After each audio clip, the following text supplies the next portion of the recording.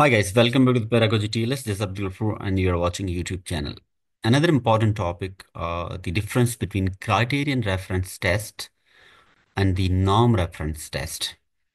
So in this video, I'm going to explain the similarities and the differences between these two tests and give you examples about that as well as you.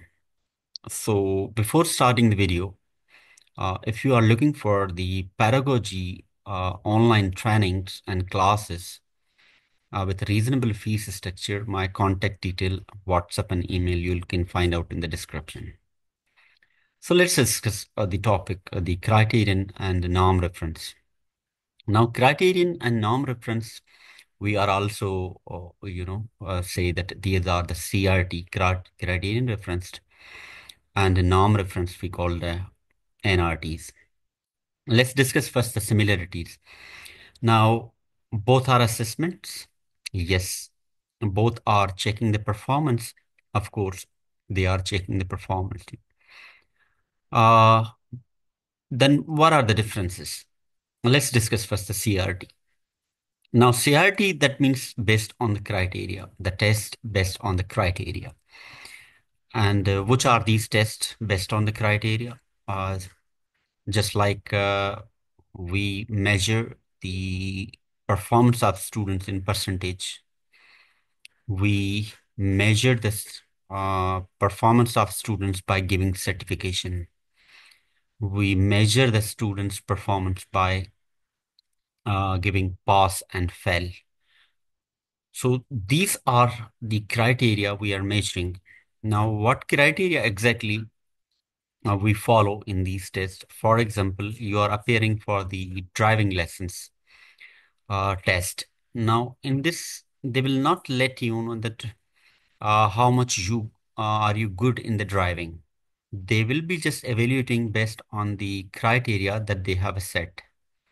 Similarly, if you want to get any certification, just like cooking certification, just like any professional development certification, they will not let you that what exactly you are good in this particular. They will just give you the certificate for that. In schools, we use the criteria test, just like a summative test. We define these criteria based on the performance of the students that they secured the score 85%, 90% and all. The major difference between these two assessment tests, the criterion test, measure, we conduct in a small groups, and we don't compare these candidates or students themselves in a group. We don't compare it. There's no comparison in it. However, the second norm reference test we conduct in a large group, and we have a comparison. We compare based on their IQ level. And second thing, that which examples are the norm reference tests, just like the exams, university admission exams, and job interviews, selection of the candidates, we use the norm reference. Now, suppose a university has announced the admission for 100 candidates, and there are the 1,000 of the students who appear in the test, and the criteria was the pass 60%.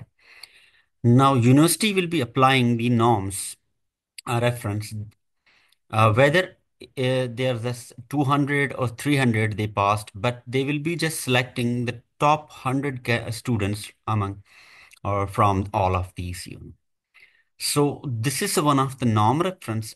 Even in jobs, what we do, we have a few vacancies, just like we have a one vacancy, and we invite many applications for that. And we compare these all candidates based on their abilities and abilities. It doesn't mean they are not qualified. They are qualified, but based on their IQ level, we will be selecting the topmost candidate. Now, this is one of the proof that norm reference test is, we are applying the comparative. analysis among these candidates or the students. However, the criterions we don't have, that the comparisons. So these are the some differences and similarities. So let me clear one more thing. One question that our admissions, schools admissions are based on to the vacancies as well as number of seats. If a school has 100 seats available and 300 students applied for the admission, the school will be selecting the top most 100 students because they are applying the norm reference test. Finally, the summative assessment, is it a criterion test or norm reference test? It's a criterion test. This is based on criteria. We set benchmarks and all these things, and we are evaluating performance. We don't compare the rest of the students to each other. Some of them have a confusion that what about the attainment and the progress? Is it the norm reference? No. In attainment and progress, we are checking achievement and the trends over the period, but we don't compare, individual students according to IQ level. So in norm reference, we are ranking the candidates according to their performance, according to their IQ level. So I hope this will help you a lot to understand what is the difference between criterion reference and norm reference tests. We'll be meeting in the next lesson. Till that, stay blessed. Take